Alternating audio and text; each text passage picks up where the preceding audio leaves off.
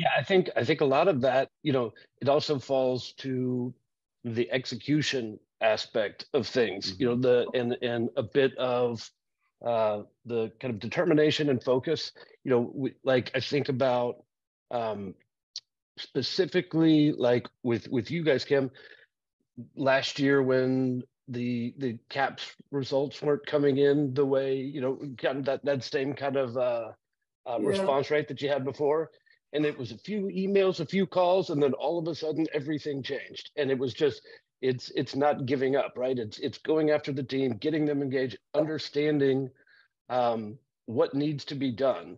And like Anne, I remember, I don't know, a year ago, maybe even more than that, when you guys started really pushing on that Q4 push. And it's like, all right, here, what are the measures that we need to do? And all of a sudden they're like, all right, Mick, we got to change the game. We need to start doing this and this and this. And now we're going to start looking at this stuff weekly, very specifically. And what stuck out to me is, this stuff is hard, right? Executing continue like high performance, continuing to execute at that level, it's just hard.